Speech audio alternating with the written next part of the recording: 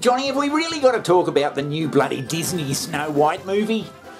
Yeah, well, we're a hard-hitting news channel, Johnny, so we've got to do what the millions of our viewers are requesting. All right, what do you think about it? What do I think? Well, I think it's another instance of Disney fucking the bloody good thing up. Yeah, I mean, it's Snow White. It's a German folk tale from a couple hundred years ago, 300 years ago or whatever. So naturally, Snow White's gonna be fucking Snow White.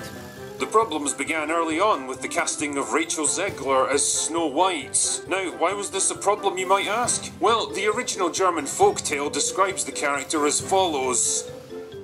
In less world-dominating terms, Snow White had lips red as a rose, hair black as ebony, and skin white as snow. Skin white as snow. Skin white as snow. Well, she's supposed to be, that's why she's called Snow White, isn't she? Now, it's nothing against the little actress who's playing Snow White. I mean, you'd jump at the opportunity, wouldn't you? So it's nothing against her.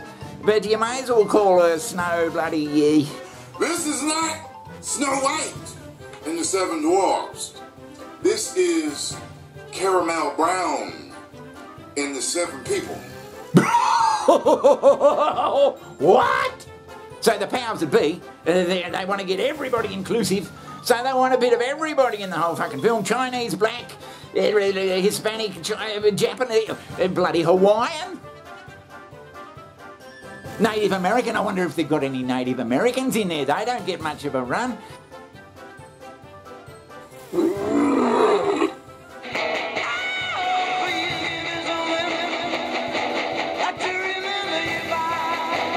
Now, old Walt, he knew how to tell a story. That's right, Johnny, old Walt, he knew how to bloody tell a story. Yes, of course. And he was a bloody pretty hard taskmaster, old Walt. He used to fucking watch whatever those bloody writers and animators were doing, and anything he didn't like, he said, fuck that, get that out of there. Johnny, that's fucking bullshit. Hi-ho, hi-ho, it's home from work we go. If you're going to have fucking Snow White and the Seven Dwarfs, I think it's best if you have Seven Dwarfs. Hi-ho, it's off to the job center they go, for the Seven Dwarfs have been replaced by, quote, magical creatures. But Johnny, the story, it's... Okay, so that's the Seven Dwarfs that we all know and love. You got your Sleepy, your Doc, your Dopey, the rest of them, the usual set of characters.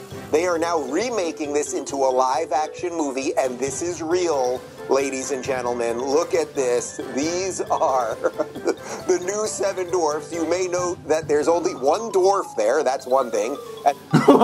What? And this right here is the decline of Western culture summed up in a single image. And this movie is the literal personification of everything wrong with modern entertainment. And you've got to have an evil queen, for Christ. I don't know what they're doing with the queen. She probably won't be as evil as she was made out with Walt's version. That's part of the bloody storytelling process, Johnny, part of the process. But Johnny, do the little kids give a rat's ass about that? Won't they just enjoy the film? Or, in fact, I don't see this bloody live-action version being any more entertaining to kids than the fucking 1936 version Walt was bloody doing. What do you want me to do, draw you a picture? It's gonna be shit. Yeah, I've said it. The version's gonna be shit. Let me tell you, Johnny, the Ask Johnny channel, we're not going to stand for this sort of shit, especially when it comes to Disney. Well, Disney has a long, proud legacy of making films that people actually like. Old Walt would come down on them like a ton of fucking bricks.